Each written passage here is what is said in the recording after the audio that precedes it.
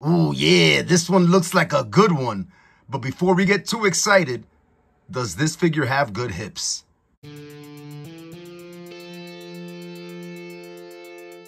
What's up, everybody? G.I. Joe Classified 60th Anniversary Action Soldier Infantry.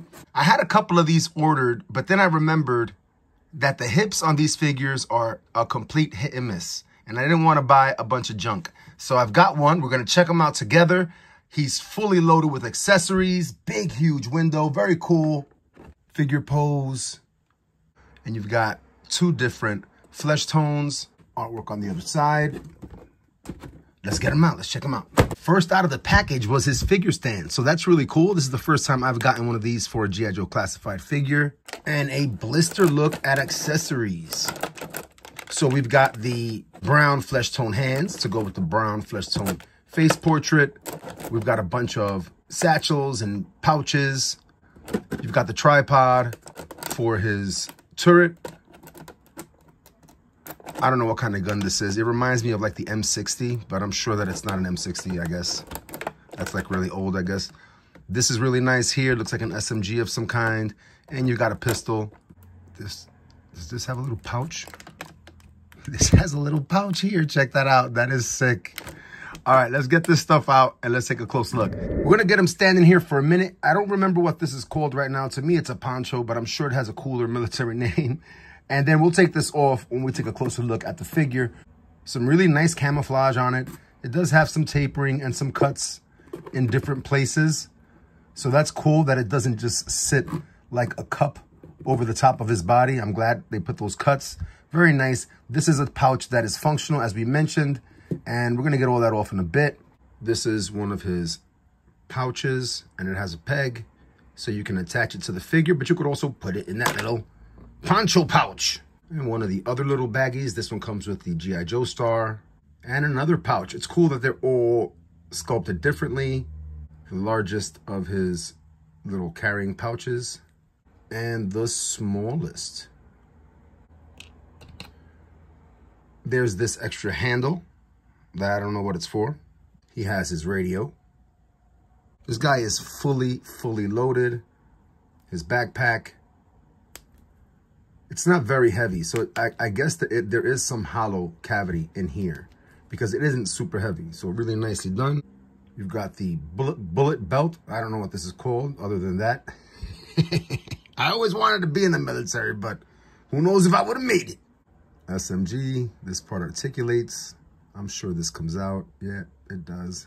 He also comes with dog tags. And there's no sculpting on either side of the plate of the dog tag, but they look really nice. The alternate brown flesh tone hands with the bare fingers. Brown flesh tone face portrait with the mask. Helmet. I wish the set would have came with two helmets, but then again, it already comes with that other head wrap. So at least in terms of accessories, does this come down? Yep, it does. Oh, wow. And they're independent of each other. So that's cool. I'm sure this magazine or whatever this is called comes out. This is a beast. And his turret. Now, it does swivel, and it sits super low to the ground. So he's laying down to lay waste to foes. All right, now a close look at the Action Soldier Infantry. And this part should just come right off. Yep, comes right off. And so this is just like a hood of some kind for the poncho. And the poncho should just slip right off. I'm digging the camo that he has. It's like a really faint olive, maybe soap foam green, maybe. With some tan, but then you got the browns, the gray brown, that little stone color there. Really nice, man. So he's got the one pouch over here. I already have his pistol holstered. All these ports are going to be for these bags or these pouches that he has. The vest, I think it sits high enough on the waist that you're gonna get your crunch. Yeah, check that out. You'll get your crunch, at least forward, you know? That's cool. Then you get the hips into it, no problem. The notorious hips, the notorious HIPs, baby. Let's check it out. Let's see if there's strain here. I don't see any strain mark from that hard force that I just did with the hips previously. I don't see strain. Let's see, let me do this a little bit. In addition to feeling smooth, that plastic hip is sturdy because I'm pulling on it, and I don't see that white warp line.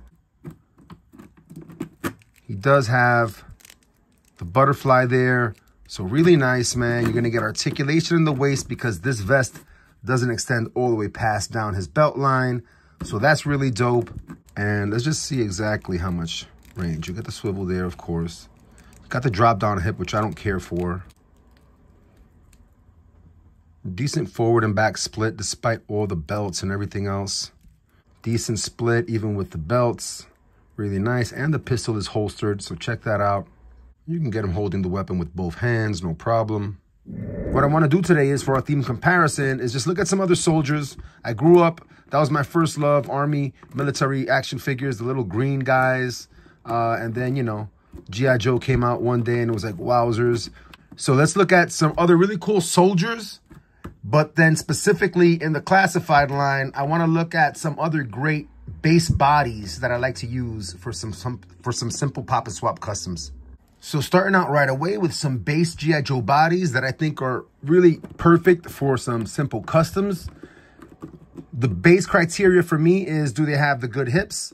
And the G.I. Joe grunt has great hips. You're going to get some really cool alternate helmets so that you could have a couple of extra grunts. I did a simple black wash here, and it darkened up his outfit. I gave him some slightly longer boots, made him a little bit taller, and hell yeah, this is one of my favorite base bodies for customs in the G.I. Joe classified line. Make me some soldiers. Next up, Sergeant Stalker's body. I got this portrait from Hasbro Pulse, the selfie series. This is the 2.0 selfie, and it fits perfectly on the Outback neck peg. And then I used a Sergeant Stalker body. And this is another figure that I think it has a really nice, simple fatigue army green look. And it has outstandingly great hips, cool accessories, nice pistol, nice rifles. And I think he has that thing that's called like a baklava, that scarf. I might have the name wrong again, but this is another G.I. Joe classified figure that is awesome for simple pop and swap custom. And last but not least today, in terms of pretty cool G.I. Joe base bodies, we're going to look at Dusty. Now, he doesn't have the green going on, but he does have the desert sand kind of camo, and it works with our Action Soldier Infantry Edition. But he also has great hips. He has a really cool helmet with the desert neck scarf. He's got this boot, the knife in the boot, great hips, and he's a tough-looking figure with some camo on his face. And Dusty is a pretty decent figure also for some pop and swap customs. And rounding out cool soldiers today, we'll bring out Mezco's Snake Eyes release. Haven't done a proper review on this guy yet. I am going to get to it because it is an outstanding action figure. I've just been checking him out and messing with him a lot. But he looks so tough, so awesome. And if you're going to have a comparison with soldiers, you're going to have your Snake Eyes, or your team isn't going to win. A GIJoe Infinity Soldier. So now this is a 4-inch action figure, hyper-articulated. Articulation in the wrist. At the waist, you could take off all of these armor elements, this vest. His backpack has a removable knife. I mean, this is an absolutely gorgeous looking soldier. Check this out, his boots. I mean, he is super hyper articulated. This GIJoe right now has this market, what I feel like is basically cornered, man. They are rocking this small soldier scale. And I'll bring out another GIJoe figure. This is from their Warhammer line, 4-inch. This gentleman is like, his name is like Sergeant Power Fist or something like that. But it is from the Warhammer line, and it is the Astra Militarum is the name of his squadron or something like that. Dude, his name is Power Fist. Look at his Power Fist. That is sick. You've got the hose attachment to his back. It's got the skull right there, bro. Super highly articulated. Swivel in the legs, double jointed knees and all that stuff. Nice little comparison today. The G.I. Joe Action Soldier Infantry is a hit. I am a fan of the G.I. Joe Classified series. I'm not a fan of the hit and miss hip situation, but we've got a hit here, and he's loaded with accessories. I'm looking forward to picking up at least 1 or 2 more of those so I can make some customs. Hell yes. As always, everybody, thank you so much for coming out and sharing in the experience of collecting toys as an adult. Until next time, everybody, thank goodness it's playtime.